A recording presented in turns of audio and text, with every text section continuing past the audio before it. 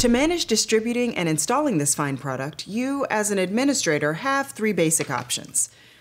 Click on our 3 dots, and then click Manage. You'll be taken from the Shop section to the Management page for Minecraft Education Edition.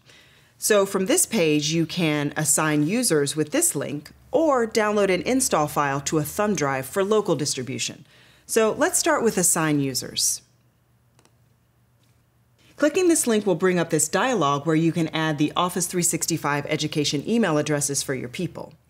Anyone on your school domain with these credentials should show up in this list as you enter their email addresses, and you can click to select them by name. So I'm going to enter 3 names: Allison,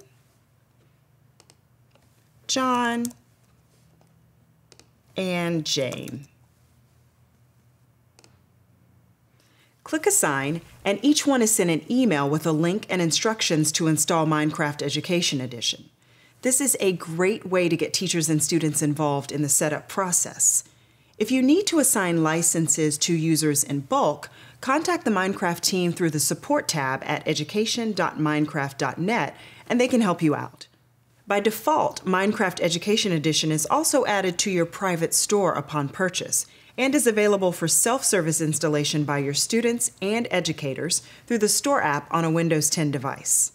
So, behind our 3 dots, we want to select Turn on Auto Assign Subscription to ensure any users installing from the private store will claim a full license from your inventory. If Auto Assign is off, users will receive a trial license from the private store.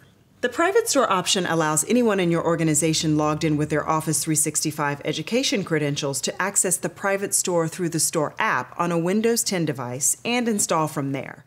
It's easy. They just click on their Start button, select the Store app, click your Private Store tab, and click on Minecraft Education Edition. Click the Install button, and they are adding Minecraft on that device. See how easy it is? But how do you know who has been assigned a license? Well, you can see the list of everyone that has been assigned a license here. Being the administrator also allows you to reclaim licenses when you need to. These 3 dots over here give you that option like this. This reclaims your license and would return this user to a trial version the next time they log in.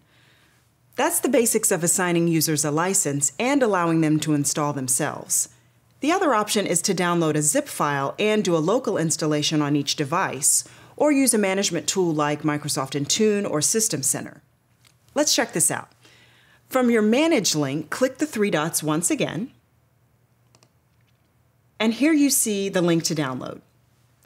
Select it, click Download, and you should see a dialog asking where you'd like to save the file. Clicking Save should download the file to your default download folder, or click Save As if you'd like to select a specific place to download the file, like the desktop or directly onto a thumb drive. Make your selection, click Save, and a progress prompt should appear allowing you to count down to Minecraft awesomeness.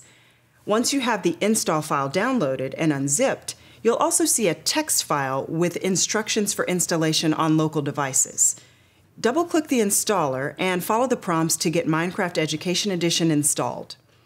Now, because the licenses correspond to each user's Office 365 education account, even if you do local installations, your Manage page will still keep track of licenses. So this works great on shared devices or one-to-one devices.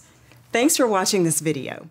We can't wait to welcome you into the Minecraft education community and see what you create with your students. If you have any more questions or need additional information, please visit education.minecraft.net to learn more. Adios.